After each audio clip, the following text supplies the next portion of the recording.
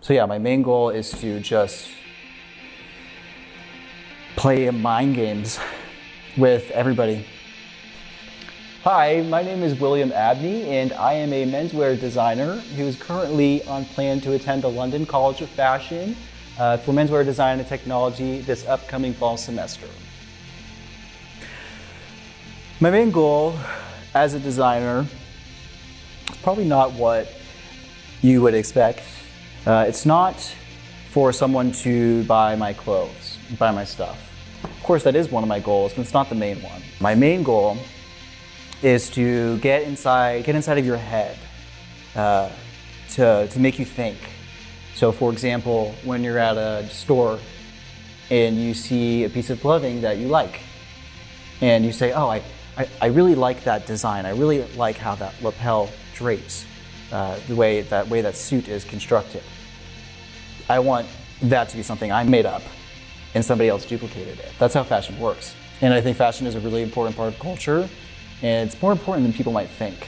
And if I'm inventing these creations, if I'm inventing the stuff that is on your body, it's pretty damn cool. I read somewhere like on Pinterest or something like a few years ago, and it was like, hey, like attention all artists, like don't be discouraged. The first year or so that you are creating your work is going to suck. It's going to be bad.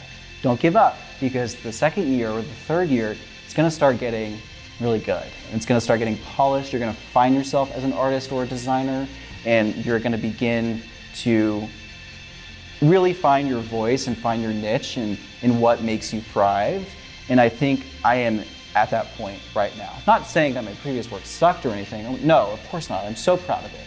But I'm saying the thing that I'm coming out with, I am so excited about, and I'm so beyond thrilled just to see everybody's reactions to the clothing. It's structured, the theme is structured. There's a story there that's not insanely complex.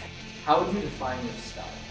It's definitely evolving. This time around, it's going to be more of a 90s grunge-ish type feel. I'm incorporating music into it. There is going to be typography attributes.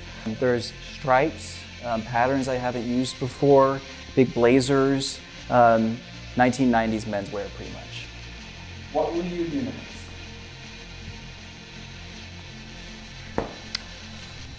What I will do next, I will go to London.